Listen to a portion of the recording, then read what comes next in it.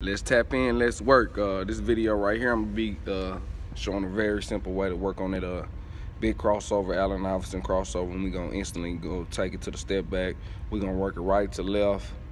Gonna do 5 to 10 reps. On your own, you can do, I'll say 25 each way. But before we do that, make sure you subscribe to my channel. Go like my videos, like this video as well. Share them with your friends, comment, give me that feedback.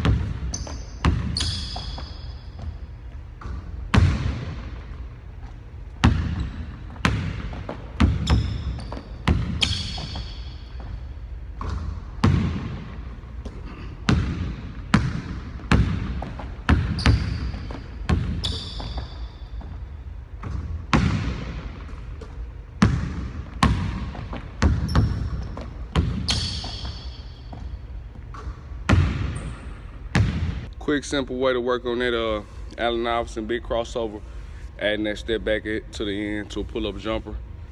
Got 5 reps each side, 10 makes total. Like I say, in the gym on your own time, you can go 25 each side, total up to 50 reps. Work on it, try it. Let me know what you think about it. But before we go, make sure you subscribe, like, share, comment, give me that feedback.